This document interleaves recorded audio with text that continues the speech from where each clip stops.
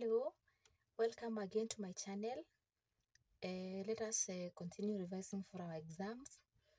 We are trying to prove that tanh2x is equals to 2tanhx over 1 plus tanh squared x. So how do we solve this one? As usual, I'm going to have, let us look at the solution. For us to prove any hyperbolic function, we can always start from trigonometry, because we know that given this tanh2x in trigonometry is tanh2x, and then we know that this tanh2x is the same as tan x plus x, because this x plus x will give me 2x. So we are going to expand tan in bracket x plus x. Then the answer we get will be in trigonometry. We will convert it back to hyperbolic using the Osborne's rule. So let us start. If I have tan x plus x, this gives me tan x plus tan x, then divide by 1 minus tan x times tan x. So I have a multiplication here. So if I open this bracket, I have tan x plus tan x over 1 minus tan x times tan x.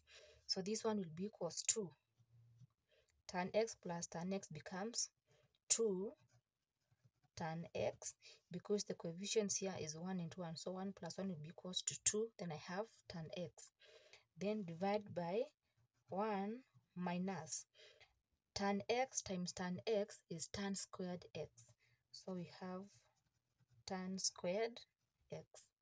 That's what we have in trigonometry. So I'm going to have this answer.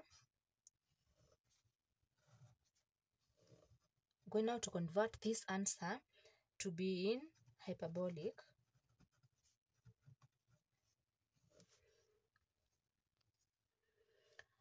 Because from Osborne's rule, every trigonometric function must have a corresponding hyperbolic function, but we will have to change the sign.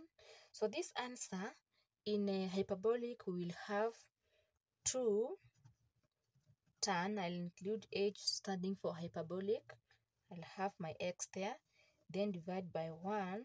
Then another thing from Osborne's rule, if I'm converting this answer to be in hyperbolic, I'll need to change the sign here. So I'm going to change this minus, so that here I'll have plus, I'll have tan, I include h for hyperbolic, then squared x.